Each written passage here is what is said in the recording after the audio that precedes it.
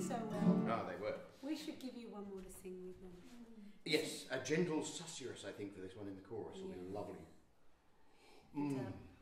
One of the other things that Martin and I have in common is like we both a deep appreciation of really, really beautiful songwriting, and the gentleman who came out with this one wasn't half bad, was he?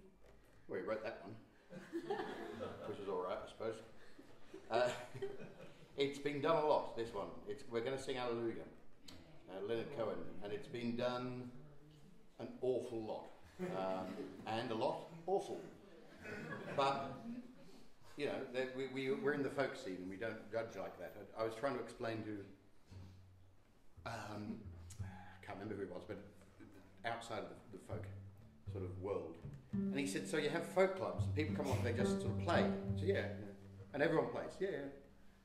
So, well, are they all good? He said, no, well, that's not really the point. So the point is that everyone joins in, either, you know, there or here, or everyone has a go, or everyone has a song, but you just encourage, and, you know, everyone pretty much gets a clap of appreciation of just the effort. And if you just keep encouraging people, eventually you get this wonderful music through, because everybody has at least one amazing song in them, and it'll appear at some point. And sometimes you have to sit and listen to a lot of other ones, and a lot of people. And he said, and do you pay for them? I went, oh God, yes. So, I think I may have blown that joke, which is a shame. This was a good joke yesterday. In Woy Woy. Maybe what I have to do is actually tell it twice. And you'll get it then.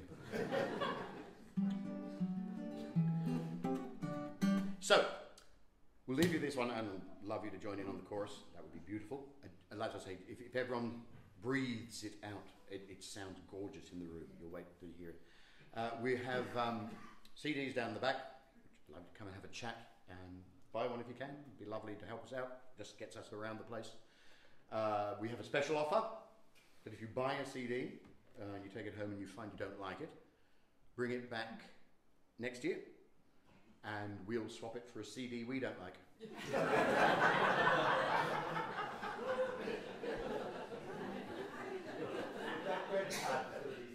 Thank you. We've got a special stack of Kenny G. Just for that. Thank you for coming out tonight, if you did. And thanks to everyone here at Humfall for what they do. Give them a round of applause.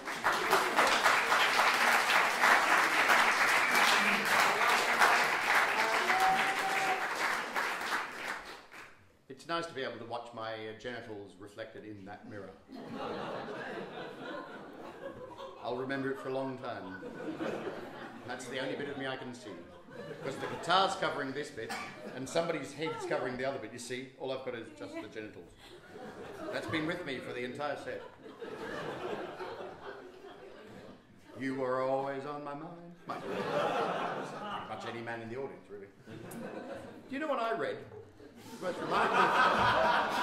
No, this is true. They did a survey on how often men think of sex. And this is not a joke, this is true. Because I do these programs called FYIs.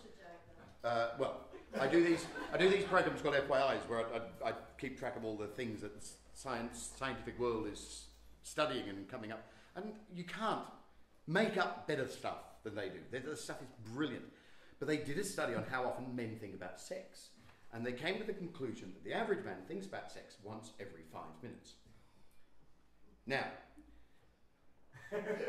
what I tried to do then is think, well, I'm pretty sure I don't think about sex that often. So I tried during the day to count how often I thought about sex. But the trouble is, when you're thinking about sex, you think about sex, which gives you a nil result, as they say in the scientific world. But, you know, I did the best I could. And so every now and again I'd catch myself, oh, surprise, there we go, you know, I'm thinking about sex. And I reckon I came down to about half an hour, 40 minutes, maybe something like that. Now, that means to balance me out in the average, there's someone out there who thinks about sex once every 5 seconds. You've probably seen them, or met them at a pub somewhere. You know, that means they must be walking down the street going, oh, woof.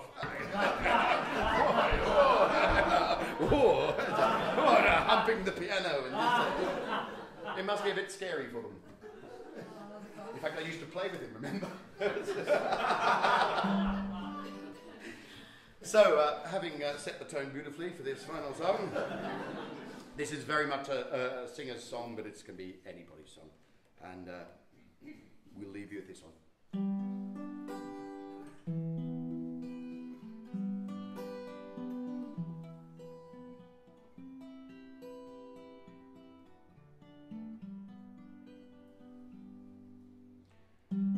There was a secret chord that David played and it pleased the Lord. You don't really care for music, do you? It goes like this: the fourth, the fifth, the minor fall, the major lift, the baffled king composing Alleluia, Alleluia, Alleluia. Hallelujah, hallelujah.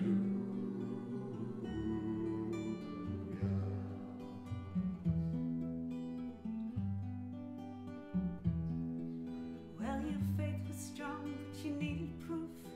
You saw her bathing on the roof, her beauty and the moonlight overthrew you. But she tied you to her kitchen chair, broke your throne and she cut your hair. From your lips she drew the hallelujah. Hallelujah, hallelujah, hallelujah, hallelujah.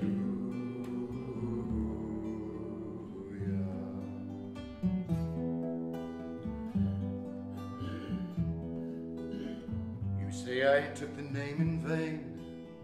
I didn't even know the name. But if I did now, really, what's it to you? There's a blaze of light in every word. It doesn't matter what you've heard, the broken or the holy. Alleluia, alleluia, alleluia. Hallelujah,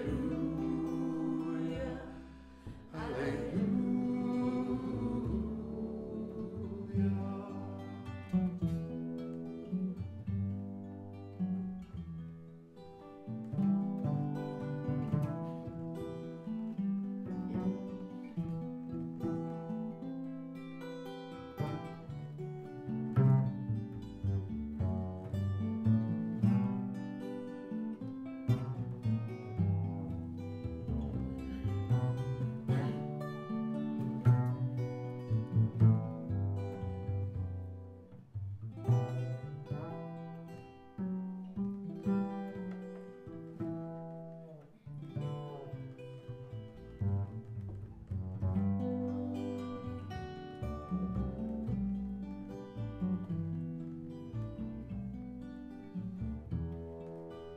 Tried my best, but it wasn't much. Couldn't feel, so I had to touch.